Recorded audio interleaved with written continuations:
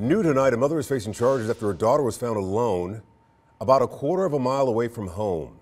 Now that video right there shows the child wandering across Queen City Avenue all by herself. You can see someone in a car talking with the child at a gas station. Then the girl gets in the back seat. Court records say it was a Good Samaritan that found the child, luckily. Court documents also say the girl's mother, 21-year-old Samara Clyde, admitted to leaving her daughter at home. She is now charged with child endangering.